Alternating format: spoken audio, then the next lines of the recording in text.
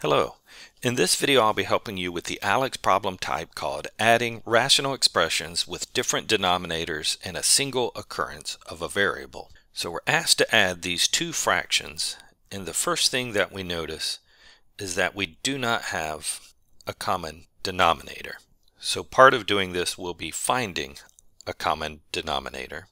And between those denominators, the 3 and the 8, the lowest common denominator is the least common multiple of 3 and 8, which is 24. So I want to rewrite each one of these as having a denominator of 24.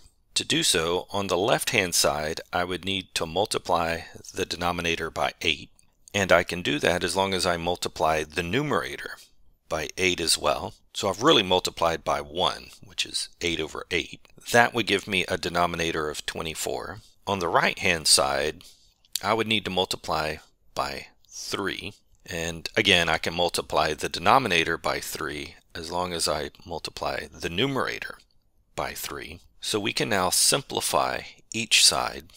On the left, I now have a 24 in the denominator, and in the numerator I have a 2 times 8, or 16.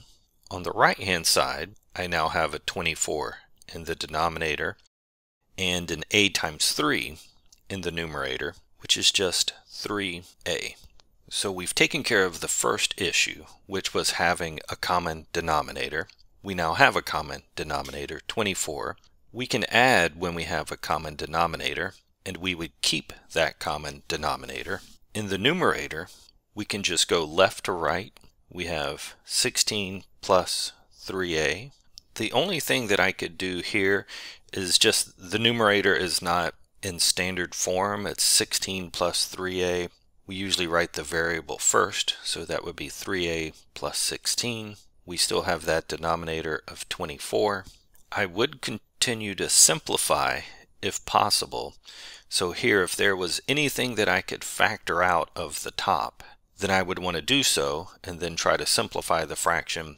But there are no common factors between 3a and 16, so we can't simplify this fraction any further.